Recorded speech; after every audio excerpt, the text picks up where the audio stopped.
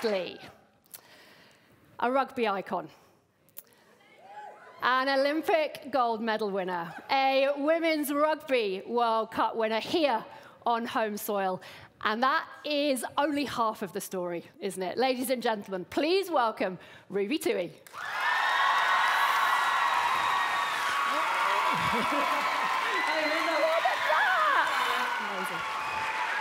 What a welcome. Hey, look at us. Have a seat. Yeah, cool. Kia ora whānau. I'm not sure it's my job to welcome you home, but welcome home because you're back playing rugby on home soil for the first time since the Rugby World Cup win. How's it been?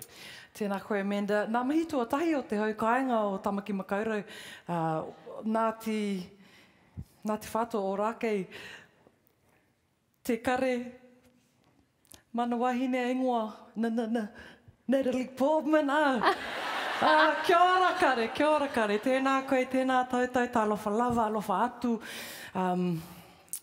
O Vailua Palauli lo unuu, 685 baby. Hey, I am happy to be home. I've got to say, thank you. You were scaring me a bit there because this conversation I was going to struggle. I've just been in a state, you're right, and so when I say kia ora, I just get like blank looks, so I'm very, very happy to be home, but I must say, mariri, it is so cold here in New Zealand.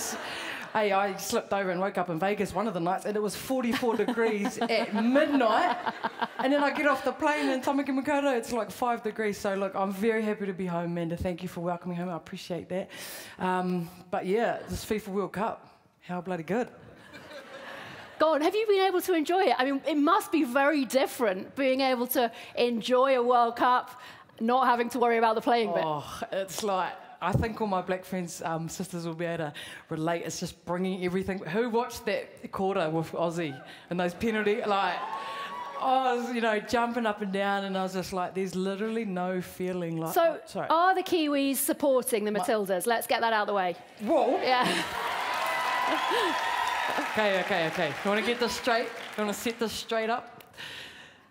I will support a nation who is supporting their home World Cup and making it historic, standing up and saying, we are here. So if that's the Tillies, let's go.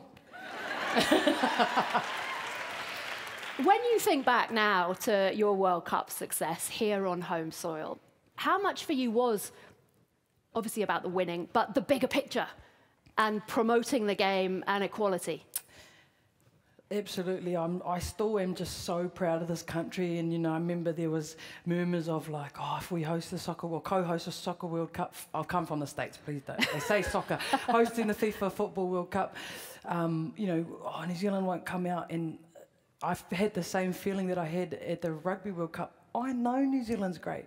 I know we get behind amazing causes. Like, look at the history books of Aotearoa. We are an amazing country, as is Australia, you know, punch well above our weight. And people always say, you know, oh, the Black Ferns changed the game with our World Cup. We didn't do anything except what we've been doing for the last how many years. It was the Aotearoa people who changed the game. They turned out in the opening game. They broke all the records first before anybody else, and they sold out that final World Cup. And I'm sorry, fam, but we won because of yous. So thank you, New Zealand. I knew it. I knew it'd be great. When was the first point in your life, in your career, you realised there were inequalities, there was something to fight for? I definitely wouldn't have articulated it like that, but I would have said, you know, I think as kids we see when things aren't right, when, you know, why does this person get that? Why is that person crying? You know, you feel it in your soul.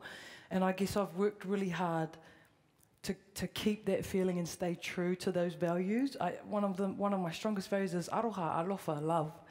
You know, I think all of us have that in us. They have love in us, and so, you know, we're out here, equal lies with a Z, you know. FIFA World Cup, we're out here and we're doing it, and it's just, I truly believe these are just all actions of love, you know. And no, even the toughest rugby players are full of love, trust me.